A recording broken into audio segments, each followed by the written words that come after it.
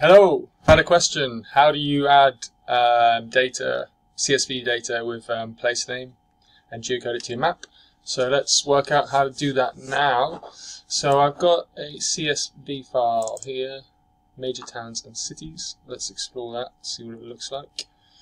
I've got some stuff going on in the background of my computer, so it's taking a while. This is just opening up the CSV file. Okay, here we go. So we've got object ID, what's this here, city, so it's got another code, and then here we go, the name of the city, tcity15nm, and then we've got an area of the shape file, so this is maybe polygon, and then shape length as well. So there's no like lat long, which is how you might think about putting it on the map, but we do have these names. So we can geocode it based on place name. So I'm going to close that. I'm not going to save the name, but I'm going to remember that tcity15, and I might actually copy that to my. I might just copy that and keep that in my memory. So close that. Don't save. Right, now we're in Pro. I've just got a map up, but you might look different to this. Don't worry, the steps are the same. So we're going to go map. Let's go insert. Oh no, map. Add data. Now we want to add address layer to the map because we've got the name of the city, right? So we're going to input a table. Let's just locate that. So I've saved that in file here, local data, DTM 3239. There it is. CSV, major towns and cities. Input address locator, so this is the one what's this? This is the address locator to use the geocode table. Right, let's use entries. Input address field name, so this is going to be address or place, the neighborhood, city, this is the one we want.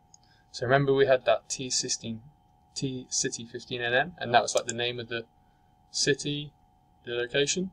We're just going to base it on that. That's all. Output feature class, let's give it a better name than that. Major towns and cities.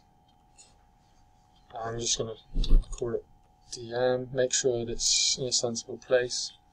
So it's in a damaged geodatabase, that'll do for now. Let's just help Esri by telling it that it's just for the UK. Let's find the UK on here. There it is. United Kingdom. Preferred location type. Parameters available for locators to support the location type. Address location returns geometry for the geocode results. That's what you want. Address location. Boom. Let's try that. So that's gone. Geocode address is completed successfully, and we've added it now to our map. So let's just see if that's worked. This is going to make this really big, so it's obvious. And let's give it a bright colour. Right, now let's see. Let's go. Oh, that didn't. Oh yeah, there you go. Yes, please, and let's zoom to there. Let's get me out of the way. Zoom to there. Aha! There we go. So for each one of these, we've got different attributes. There you go. Swansea. Diddly-diddly. So now you've got all these different names that you can use to put on your map. Shrewsbury. Cardiff. Sorted. Easy. Hope that helps. So now using this data, you can go ahead and follow the instructions for labeling. So you can go ahead and let's have a look. Short label is what we want. So we're going to go label features in this class, and we're going to go for field short name. Is it there? How are these? Yes, state score. Oh, long short label. Yes, please. There we go. Now they're all labelled. And then we can do what we did in the handout, which is give this no colour, the size of 0.